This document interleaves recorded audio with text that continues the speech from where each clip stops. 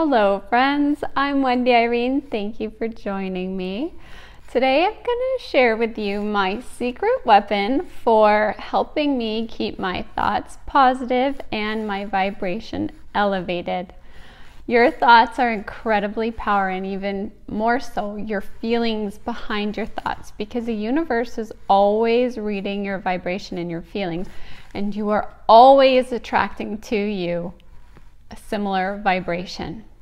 So I think it's incredibly powerful to keep our thoughts as positive and uplifted as often as we can, and to keep our words as positive and uplifted as often as we can, because that energy, I firmly believe, sticks to the walls of your house, and the more you can clear out your house to clear out the energy, the better. But how can you help raise your vibrations and your thoughts when you're not used to doing this? Now, first of all, no one is saying that you're supposed to be positive all the time. That's not realistic. But there are things that you can do to help elevate your thoughts. And the more you practice it, the more and more this becomes a part of your vibration, the way you think and the way you feel.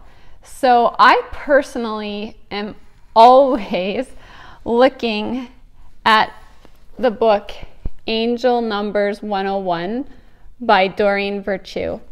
So in this book, she has the numbers, every number up to 999, and the meaning she believes is behind the number. She meditated on each number and wrote down the meaning of the number. But what's so incredibly uplifting about this book is that all the messages are really empowering and uplifting. So say you get to a certain point in your day and you're seeing a number and you look it up, and then you're saying to yourself a really positive, loving affirmation.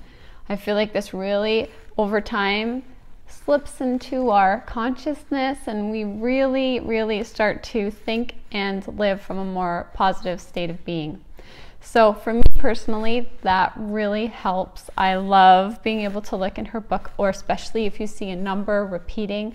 I think that the universe speaks to us in numbers and math and sacred geometry, and so I find it all fascinating, and I don't think the numbers that are around us are any accident at all.